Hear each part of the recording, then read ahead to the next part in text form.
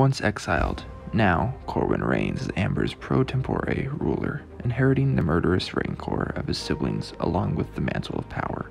For there is no respite from familiar treachery, as a traitor of the blood reveals to hostile, demonic forces the feuding royal's most closely guarded secret, the ability to manipulate shadow.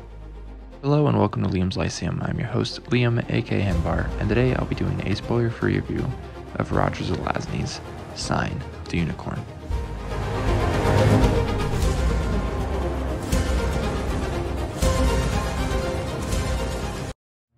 Sign of the Unicorn is book 3 in the Chronicles of Amber. It was first published in 1975, and this is, again, 3 of 5, so we are in the middle of the arc here. I don't have a ton to say about this one, so it will be rather short.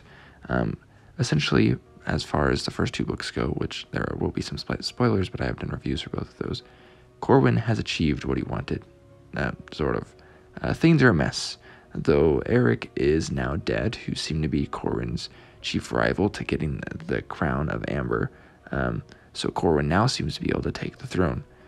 Of course, there are problems with this, as essentially this whole book revolves around bickering with his siblings. It's very dialogue-driven because of that, which I thought honestly wasn't as exciting as the first couple books, for whatever reason.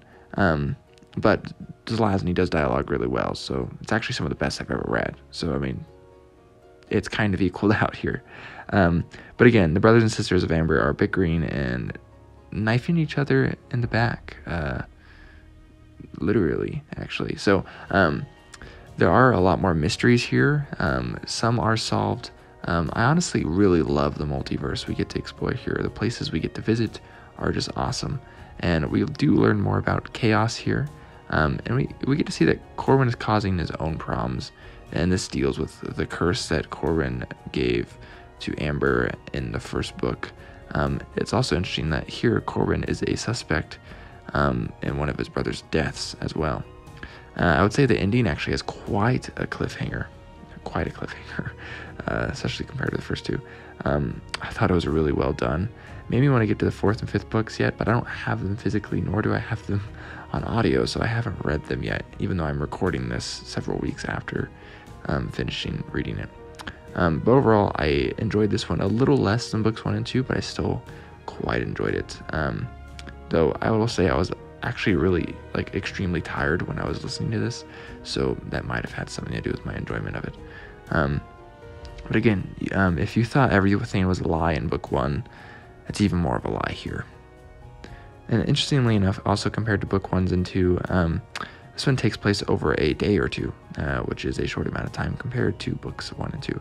Also, there is less military campaigning as well, so definitely a different feel. It's definitely a murder mystery with everyone, who committed the murder sitting in the rooms, like an Agatha Christie thing going on here. So, but I think it's done rather well.